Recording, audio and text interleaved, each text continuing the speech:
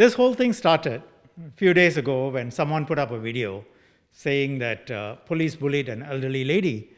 And police came out with a statement to say, look, this lady was lost and we were actually helping her. And we had bought food for her and helped her home. Now TOC has put up a video taken by that person who made the original allegation and said police have lied and they didn't buy food for her and that they shouted at her, basically bullied her. You know, it's regrettable that these very false statements are being made. The TOC's video clip is not clear and it's partial because it doesn't capture both the points where they say police lied. So I've asked police to release the clips from their body-worn camera, and you can see it, it's clear, and once you see it, there can be no argument. The police statement was correct, accurate. What TOC says is false. The body-worn camera shows that the police officer was helping the lady. He bought food for the lady, passed it on to her, and the clip also shows exactly what was said by the police officer. The officer wasn't even speaking to the old lady. She speaks Hokkien. The officer spoke in English to the elderly lady's helper, and the officer said, and I quote, "She never wear a mask, you know." The elderly lady has dementia, and her daughter has confirmed this. And the daughter is upset.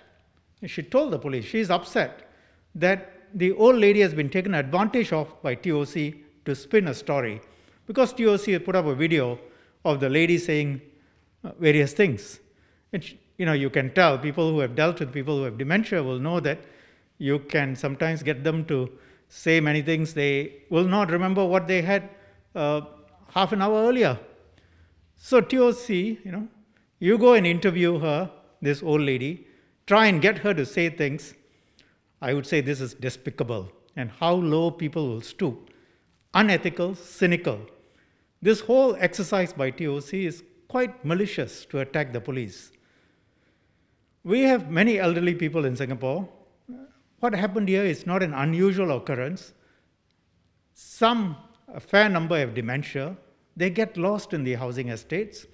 Police are often called. They go there, they help them. And that is what happened here. So TOC took one such incident, which I say is not unusual, twisted the facts and said police bullied her, chased her away, they did this.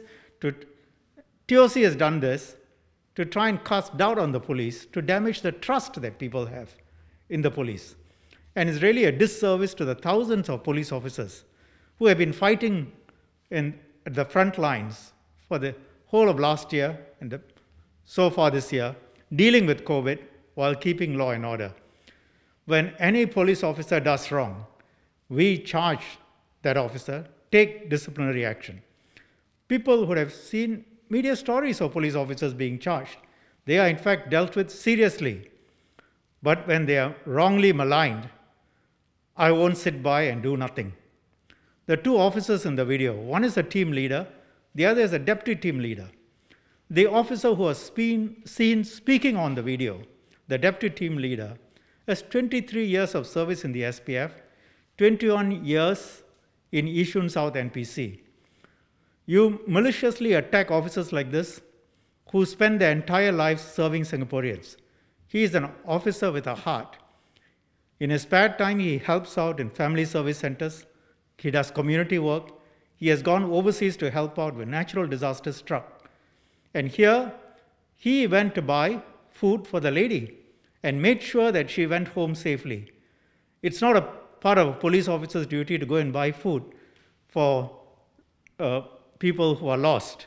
But he does that, and instead, he gets branded as a bully. It's really quite sad.